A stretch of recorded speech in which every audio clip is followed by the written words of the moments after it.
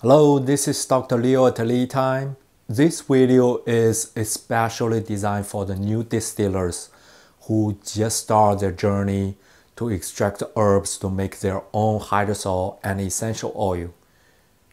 If you already have an experienced or pro distiller, then you can skip this.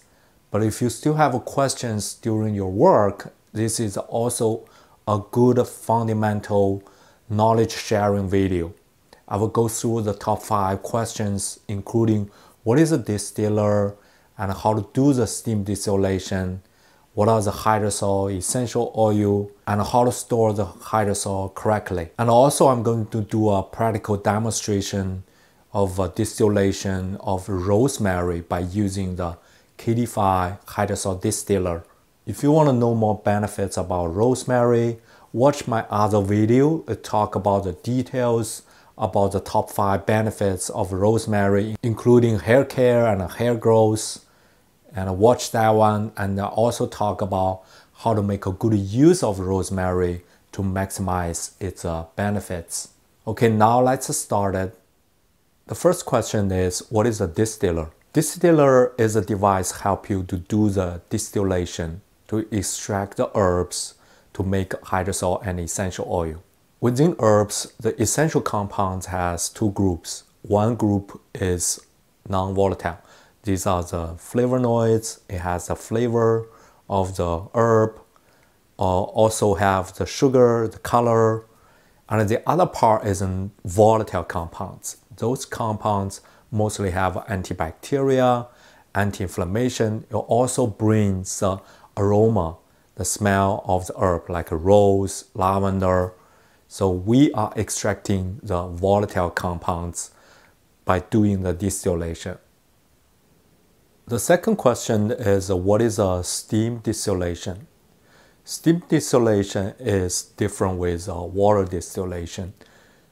During the steam distillation, the herb is sitting on top of the water. It doesn't mix with water. The water steam will go through the herb. In this way, the herb wouldn't be overcooked by accidentally when the herb fall on the bottom of the pot, so it can be burned.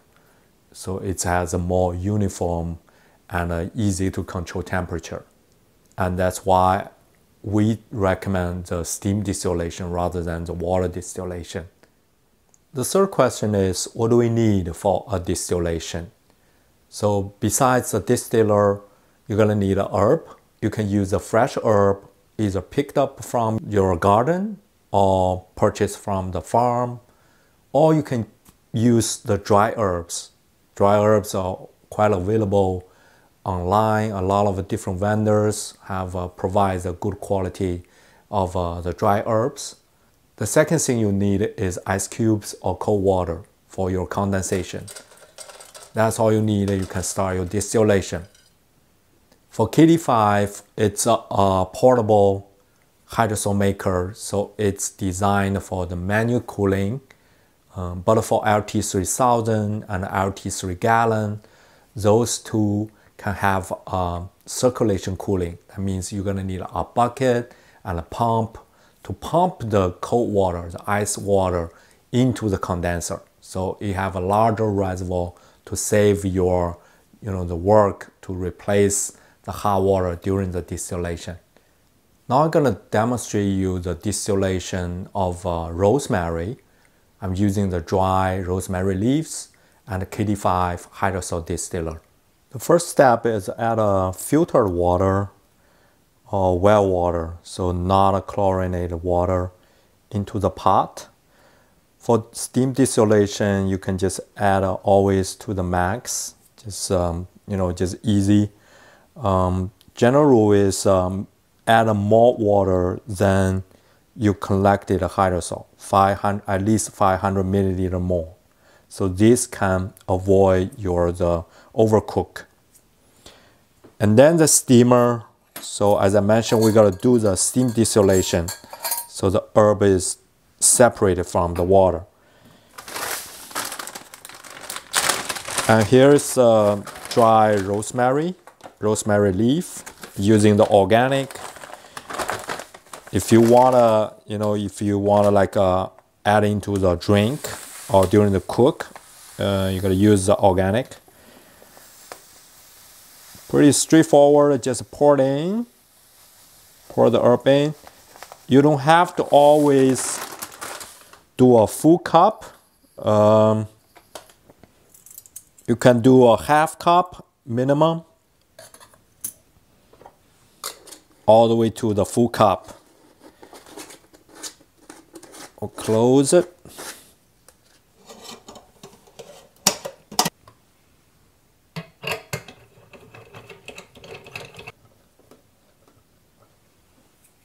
Now the whole setup is ready.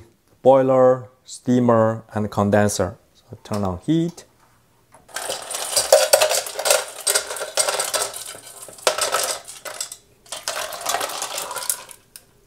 The good quality products, including the oil that's floating on top of the hydrosol. The hydrosol a bit cloudy because the oil also disperses in the hydrosol, especially for the fresh made.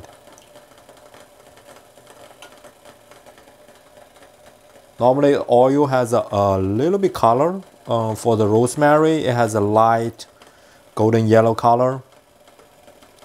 The fifth question is how to store the hydrosol. Hydrosol actually has a pretty good shelf life. I had a bottles of the hydrosol has been there for over 2 years. They are still pretty good. But the key points, you need to use a very good sanitized bottle. And also, when you store the hydrosol, stay away from the sunlight. I like the clear bottle rather than the dark color bottle because I can see if anything change within the hydrosol. You don't need to put in the refrigerator, but you can. Just to put in the refrigerator, not a freezer. Refrigerator for a longer time of storage. There's no problem. I have a website, the leotalkherbs.com. There are free class. You can just sign up, and there's a very good content. It can guide you through and help you make a successful distillation. Thank you for watching. This is Dr. Leo. See you next time.